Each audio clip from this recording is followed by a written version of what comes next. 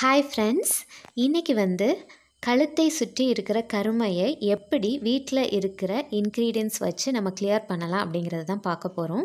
நிறைய பேருக்கு பார்த்திங்கன்னா ஹெவியான செயின் போடுறதுனாலையும் இல்லை அப்படின்னா ஆர்டிஃபிஷியல் செயின்ஸ் போடுறதுனால இருக்கலாம். அப்படி இல்லை அப்படின்னு சொன்னால் க்ளோஸ்டு நெக்கு நிறைய போடுவாங்க, அதனால் இருக்கலாம். அப்படி இல்லை அப்படின்னு சொன்னால் ஹார்மோனல் இம்பேலன்ஸ்னால் இருக்கலாம். ஸோ அதனால் கழுத்தை சுற்றி நல்லா கருமையாக இருக்கும், திட்டு திட்டாட்டு இருக்கும். ஸோ இதை எப்படி நம்ம வீட்டில் இருக்கிற இன்க்ரீடியன்ட்ஸ் வச்சு கிளியர் பண்ணலாம் அப்படிங்கிறத பார்க்க போகிறோம். இந்த ரெமெடி கழுத்தில் இருக்கிற கருமையை போக்குறதுக்கு மட்டும் இல்லாமல் அண்டர் ஆர்ம்ஸ், நம்மளோட அண்டர் ஆர்ம்ஸில் கைக்கு கீழேயும் கருமை இருக்கும் நிறைய பேருக்கு, அதை போக்குறதுக்கு, முட்டுலலாம் அந்த மூட்டு, கை மூட்டு, கால் மூட்டு அங்கெல்லாம் கருமையாக இருக்கும். ஸோ அந்த கருமையெல்லாம் போக்குறதுக்கு இந்த ரெமெடியை நம்ம யூஸ் பண்ணிக்கலாம். இதுக்கு 2 இன்க்ரீடியன்ட்ஸ் தான் தேவை. அது என்ன அப்படின்னு சொன்னால் சோடா உப்பு, நம்ம வீட்டில் யூஸ் பண்ணுற சோடா உப்பு, பேக்கிங் சோடா, ஸோ எல்லாமே ஒன்று தான். அந்த சோடா உப்பில் ஒரு 2 ஸ்பூன் எடுத்துக்கோங்க. அதை எடுத்துட்டு இன்னொன்று தேவை என்ன அப்படின்னா rose water. Suppose rose water இல்லை அப்படின்னா ப்ராப்ளமே கிடையாது, நார்மல் வாட்டர் எடுத்துக்கோங்க. ரோஸ் வாட்டர் இருந்தால் பெஸ்ட்டு.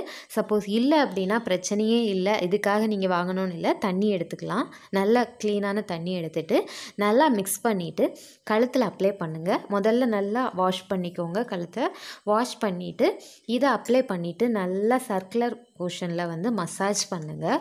ஒரு 3 மினிட்ஸ் மசாஜ் பண்ணிவிட்டு 10 மினிட்ஸ் அப்படியே விட்டுட்டு வாஷ் பண்ணி எடுத்துருங்க. இதை தொடர்ந்து நீங்கள் யூஸ் பண்ணீங்க அப்படின்னு சொன்னால் நல்ல ரிசல்ட் உங்களுக்கு கிடைக்கும். இது எந்த சைட் எஃபெக்ட்டும் கொடுக்காது. நான் முதல்ல சொன்ன மாதிரி கழுத்தில் மட்டும் உள்ள பிளாக்கை போக்குறதுக்கு மட்டும் இல்லாமல் கால் முட்டு, கை முட்டு, அண்டர் ஆர்ம்ஸ், இப்படி இந்த மாதிரி இருக்கிற எல்லா ப்ராப்ளத்துக்கும் இது சொல்யூஷனாக இருக்கும். முகத்தில் மோஸ்ட்லி நீங்கள் இந்த சோடா உப்பு யூஸ் பண்ண வேண்டாம். நான் யூஸ் பண்ணுறத நான் உங்களுக்கு சொல்லுவேன். நான் முகத்தில் யூஸ் பண்ணது கிடையாது, அதனால் உங்களுக்கும் சஜஸ்ட் பண்ண மாட்டேன். முகத்தில் நீங்கள் யூஸ் பண்ண வேண்டாம். இந்த மாதிரி கழுத்து, அந்த மாதிரி நம்ம உடம்புல இருக்கிற பிளாக்னஸை போக்குறதுக்கு இந்த ரெமெடி ரொம்ப யூஸ்ஃபுல்லாக இருக்கும். இன்னும் இந்த மாதிரி பிளாக்னஸை போக்குறதுக்கான நிறைய ரெமெடி அடுத்து வர வீடியோவில் நான் ஷேர் பண்ண போகிறேன்.